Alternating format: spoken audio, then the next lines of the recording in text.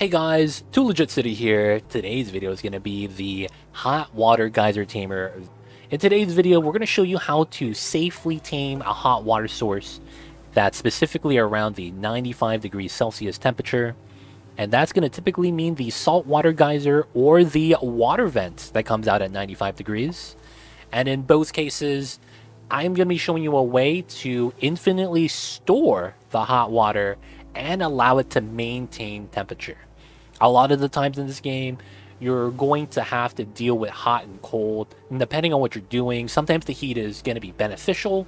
So we're going to show you how to maintain temperature, store it infinitely. So to get it started, we are utilizing what is known as the infinite spill design for the hot water geyser right here that's coming out at 95 degrees. As I bring up the gas overlay, you can see that we have a hydrogen bubble here and a CO2 bubble there, causing these gases stacked with the door and the airflow tiles. Means that we could have our liquid pressurized to an absurd number. In our case right now, our liquid's around 94 degrees, around 6 to 7 kilograms, 6,000 to 7,000 kilograms per tile. And it's going to fluctuate a little bit. With this water pressure level, typically regular tiles would break. And the only tiles that don't break from high pressure liquids is going to be the airflow tiles and the doors that are not pneumatic. Both the airlock and mechanized airlock doors will not be breakable, and you guys want to make sure you lock it so that your dupes don't stand in it and open it up, as that could break the system. There's a more in-depth video that explains how it works, what the mechanics are, but we basically need to have liquids on these tiles, have the box fill up to here, and then this causes the gases that you release in this area to not be able to move. When that happens, you want to have two separate gases. Typically what I do is I let one gas fill up both tiles, and then I will put a vent right here. Then I will manually put in a gas pump up a separate gas from elsewhere, and allow that to get pumped in. Once that happens, the amount of gas per tile doesn't matter, as this is 500 grams, this is 3,000. As long as you have two separate elements, that's all you need. And that's how we have our infinite pressure. Now, along with this, there's a couple of other things with the design.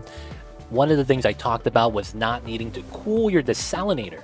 One of the things about the desalinator is that it generates heat, 8k DTU per second, and especially if you have a geyser with either saltwater or brine, it's going to be running pretty constantly.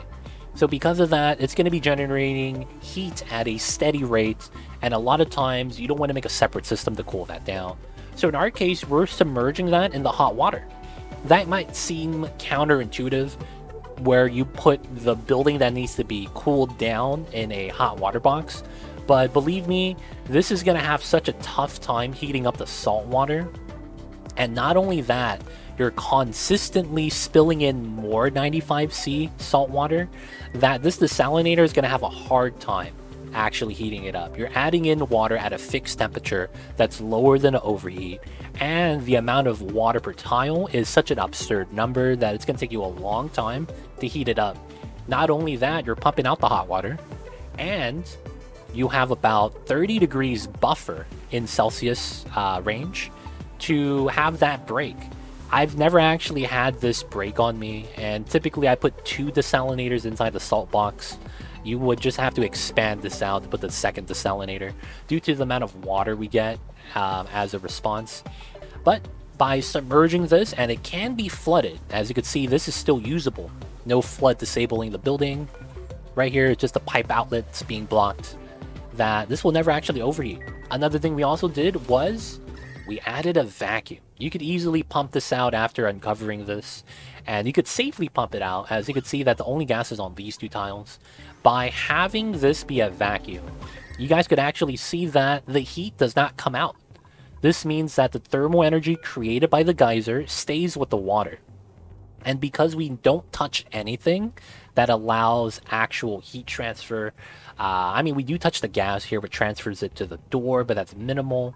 Airflow tiles don't touch the water or touch the liquid, so there's no heat transfer there. However, I do have some gases inside the airflow tiles that do allow the heat transfer. That being said, though, my liquid is still around 95 degrees, and we could use this as a hot water source to create certain builds if you guys do need a slightly hot water source. But having the vacuum means that this heat does not leak out into my ambient temperature outside of the design. But guys, that has been it.